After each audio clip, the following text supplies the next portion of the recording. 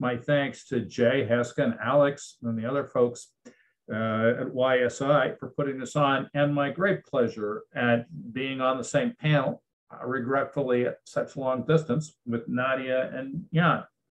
I mean, they're two of my very favorite people, as I think they know. Anyway, I want to talk about the political economy and multipolar systems, because we are, in case you haven't noticed, we are sliding into, we're already there, actually. That was a mistake the Biden administration did not get. And I got a bunch of slides. I'll just go quickly through them and shut up, basically. So let me, I would emphasize that I'm not talking for any institution that I'm affiliated with. I have learned through my life always to make that point clear. I'll do it now. Let's get started. The outbreak, when the war started, it was a tremendous shock. But then they just piled shocks on the world. One was the way the NATO countries closed ranks. That came as a huge surprise to a lot of people. I mean, there were folks even inside Russia in the last 3 or 4 days before the war started saying this just wouldn't happen. But then the thing that really shocked everybody, I think, was the Ukrainian success in beating back the Russian attacks. Now, nobody anticipated this. And this is really important to understand, because there are all kinds of views floating around about how the whole thing was a setup or something. There are, as I'll get to in a minute, a lot of ways in which the US pushed Russia around that we will not be trying to shortchange. But look, nobody thought that Ukraine would actually resist the Russians. I mean, for very long, a week, 2 weeks max. And the early US plans, though it goes beyond what I want to talk about here, where they were assuming when they were building up in the months prior to that, that they'd have to be doing guerrilla war somewhere outside of the areas rather remote from Russia. That's not what happened. This is an absolute amazing surprise. Now we've all got this problem that Jan and Nadia have each alluded to, huge rises in food and energy. This is on top of the COVID ones. And then we have the central banks tightening right into this new tidal wave. The Bank of Italy comment that Nadia mentioned from, I think, yesterday, it's exactly, that's right. Yeah, they don't want to spend money and they do want to tighten. Okay. But that has everybody going back and looking at theories of international relations in economics, and a lot of discussion about what sensible strategy to do depending on your point of view. And so what I see, I don't really like, which is you get a revival of the realist theory of international relations. And the sort of distinctive feeling about realism is world politics is a battle between opposing national interests. And, now it's not, in other words, basically cooperative. The alternatives were liberal theories of IR. Those were, of course, sponsored heavily by the Americans, Cohen, Nye and Company, in response to some of the realist doctrines. And it's not surprising that a lot of these folks laid a lot of emphasis on how hegemony was supposed to be good for you. We'll come back to that in a second. But right now, I just want to focus on this business. And in the academic side of it is so-called structural realism. And it's pretty simple. It's like systems could be unipolar, one country running the show, bipolar. So that sounds like the US versus Russia during the Cold War. It's because it was. And then multipolar. Now, the sort of point made by the multipolar folks is this is pretty unstable because a lot of like, for instance, in a bipolar system, there were even people. Nobody, thank God, ever actually acted on these international relations theories, which they even claimed if you proliferated nuclear weapons, why, you'd have stability. Like, nobody, in fact, actually did. But I want to review very quickly the general problems with the realist approach, and then look at the last case where we had the world economy in a sort of multipolar system was probably the interwar period in the 20s.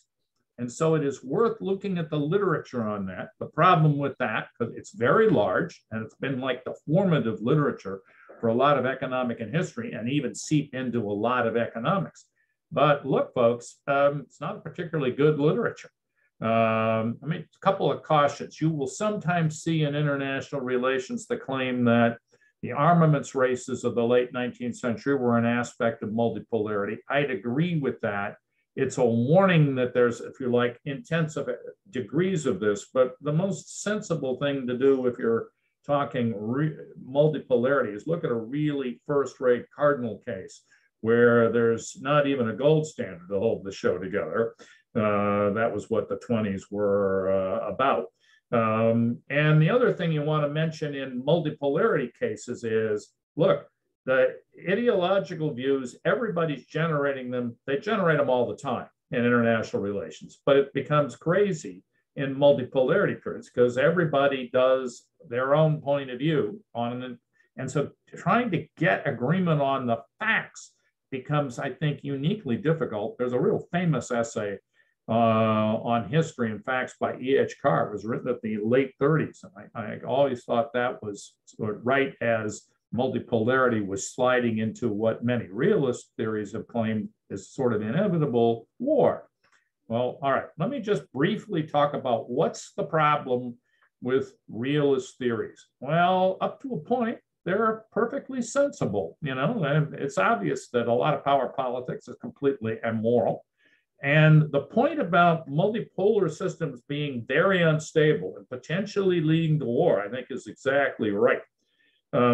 On the other hand, inside economics, even though a lot of people run around with the international relations theories, it never made too much sense. You read Kindleberger, he claimed the Great Depression originated from a lack of a hegemon. You look at realist theories of international politics, they all hate hegemons. That's what they claim. They want a balance of power. This never got reconciled. And the sort of current crop of realists, some of whom are very able, you know, and they're not, I mean, it was ridiculous that somebody was in the US was claiming that John Mearsheimer is a Russian agent. That's insane. Mearsheimer has worked a lot for American foreign policy elites for many years. But the realists tend to start out with these theories of you're either a land or a naval power, and build theories about continental powers versus islands, and then revisionist powers in the international order. All you have to do is look at the different histories, the trajectories, if you like, of Great Britain and Japan, and you can see there's something way off about the view that if you like your geography is destiny, that's to be very short about it. And, you know, more broadly, the whole realist accounts of international, they just neglect domestic political economy. The way you actually get sort of countries in alliance with each other is you build domestic coalitions that support that in all of them. And if they break down, the show falls apart. And a point which we can't elaborate today, this big emphasis on what happens at the level of national, really international income, the state of the economy. Boy, does that change the level of the quality, if you like, of adverse, I guess I would say, interactions with realist powers. Now, literature on the 20s, which is the last big bout, as I said, look, there's something really obvious about this that I just never see made, which is this. It's that, you know, there's this large literature on central banks, finance, 20s and 30s, enormous lit. But the thing you want to understand is that the financial records and correspondence mostly got released before the discussions that were going on in the same countries, and sometimes with those financiers, about energy. That sound familiar? Oil, in other words. They were just not declassified. And a lot of the British records stayed classified right into the 90s. And I mean, going from the end of World War I may have still be held under the 100-year rule going down to, you know, 1922. Say, when the British and American clashes over oil got really hot. I know because I did find some records on that. And if you want to see the difference, and the other, pardon me, the other side of this is that an awful lot of folks wrote histories of the interwar period that talked about how international finance kept coordinating things. That's a half truth, just close enough to the truth to be misleading. You want to see this. Best place, Marcello Di Cecco and I were really the people who sort of looked into archives and just said, look, this isn't true. You and Marcello did a lot more of that. We have at INET a very good series of interviews with him. They are very much worth looking at. You can just see how different it is from most of the received history, including some people Jan mentioned earlier.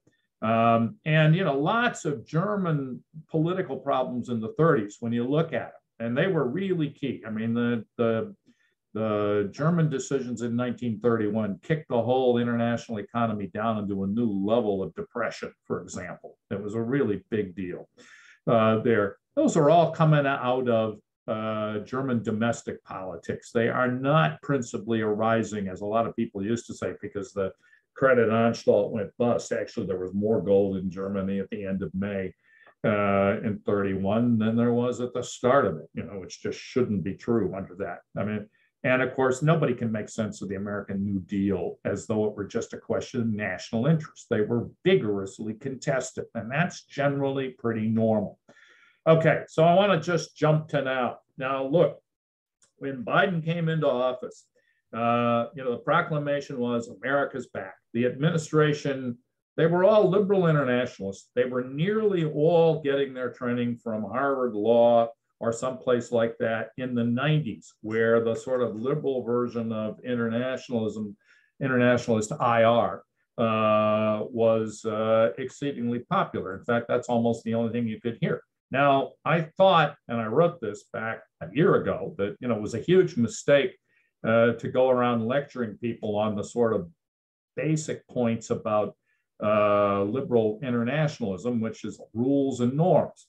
Because the problem in a multipolar economy is the rules and norms don't count for too much there. So the Biden folks lectured both the Russians and the Chinese, tended to drive them together. And then when Biden made the one good decision I thought he made, where he overruled all his advisors and just pulled out of Afghanistan, that then turned into a disorderly mess. If I were asked, which I understand I haven't been, I'd guess that that's when the inability to do any, look, even halfway rational as you did that on the American side, probably invited folks to think, these guys are a bunch of silly paper tigers. At any rate, in November, the administration signed that charter on strategic partnership with the Ukraine. Now that reaffirmed Ukraine's right to seek admission to NATO eventually. Robert Service, a very conservative Russian historian in the US, made that point. Now, look, there's a history on this. I'm going to go rapidly through it. From the beginning, a lot of people in the United States, it wasn't by any means unanimous, starting with George Kennan and Strobe Talbot, who was a major advisor on Russia earlier for the US foreign policy community. They were all said, look, the move to keep expanding NATO eastward to embrace the former Warsaw Pact countries or the republics that had been in the Russian Confederation would ignite a fierce counterreaction from Russia. This is, I think, very nicely summarized in a piece Jim Kurth wrote for INET. And now we asked him to write that piece in November. This is well before the war got going, because it was already plain that it could happen. And I think his piece is the best single summary of this there is anywhere. There were proposals all through that period from the 1990s forward. Let's Finlandize, meaning let's not fight over all of these countries, and let's consider different policies to Russia. They were always rejected. Then the US started putting some missiles in Romania and Poland. As Kurth says, that was in effect to look like we're walking back on previous agreement on the military status of Central Europe. We all know about 2008. That was after President Bush proposed bringing both Georgia and the Ukraine. The Ukraine business people also know about. You had Kissinger in 2013 and 14 saying Finlandize Ukraine. That was rejected by the American government. They pushed for the Ukraine to decide between Russia and the United States. The Russians then occupied Crimea and the eastern provinces. Okay. Now, once the war got going, because I'll have to just jump ahead again, the sanctions shocked everybody, this we know.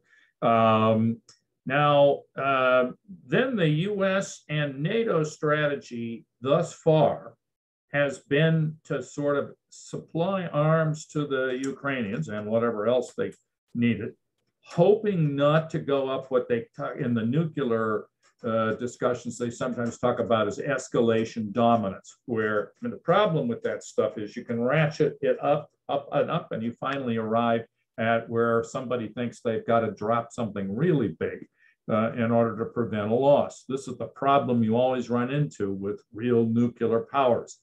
But so far, the NATO aim has clearly been to stay short of that. Although that raises a quite straightforward question about how confident are you that'll continue? Lots of people are nervous. All of this stuff, of course, has many follow-on implications with China, which we don't have time to do. Anyway, you all know the basics. Nadia mentioned them. You know, the Germans did agree to sort of cut back their dependency. And it did start talking about rises in the military budget. But that led to an enormous debate everywhere, especially in Germany early on. It's now shifted, exactly as Nadia said, into Italy, and it's in Austria all the time, where they said, look, the short run costs of actually cutting off all the Russian gas are just too high. We'll just be in stagflation for 2 or 3 years. Now, given the way food and fuel prices have risen, even the US officials started to temporize that, Yellen in particular, right after the IMF, because they are looking at a disaster in the developing world, a point I can't follow up on. Anyway, but the thing you really want to pay attention to here, where I think it gets, is just these last couple of slides. There's a very strong opinion in Germany that says, look, Russia isn't going away, and long-run relations with in the long run, relations with Russia are really important to the German economy. An unsympathetic being would say the Russians look west, but march east. And yet there's the German government is clearly doing half measures. It's Die Welt has done the best sort of studies on how the Scholz government has just not delivered the heavy weapons that they promised. And there are a lot of folks who doubt, you know, how much natural gas, as Nadia was just saying, can actually show up in Germany or Europe or any place else. Now, interestingly, that view is exactly held inside the American oil patch too. They are openly saying it if you look hard there. And so there's talk about, you know, a European Union buying authority for gas. They actually have it, but it's not clear to me what's going to actually happen there. Anyway, where this comes through is that you can see as the costs of all this mount, the domestic skepticism in Europe, also in the United States, is surfacing. In the US, you got a whole gang of right-wing billionaires. It's a mistake to think that's all you have, but there are a lot of them. And generally Republican-oriented groups are breaking with the Democrats in the last 2 weeks, and suddenly dissent in Congress has widened. The Koch brothers are often brought up in some of these discussions. We'll leave that stuff for another time. Then the same problem in Europe. You can see, like a lot of folks see the question is this 1938 or 1914? The 1914 fear is simply you end up with a world war, a really big one. The 1938 story is what happens if you don't block a Russian invasion? After all, invading a country is a very heavy step. And of course, invading a country in Europe or on the border of, I'm not going to get into that dispute, that shocked a lot of folks. You don't need to be a genius to figure out that the sort of what we might call the frontline countries, maybe less hungry, are in other words, Poland, Lithuania, Estonia, so they all certainly are nervous as cats that it's 1938. Now, where this gets pretty interesting is that the Biden administration really pivoted on its Green New Deal story, which it rejected that label, but then actually tried to do some serious climate change. I mean, even I had to admit it was a pretty decent job, as they aspired to. It didn't happen. They had real trouble in the US Congress and many other places there.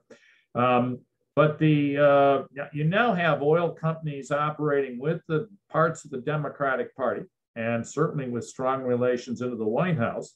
And they're all enthusiastic about selling liquid natural gas to the Europeans. Usually the route envisioned goes to Spain and then from Spain elsewhere, though that lots of steps there that would have to be fixed.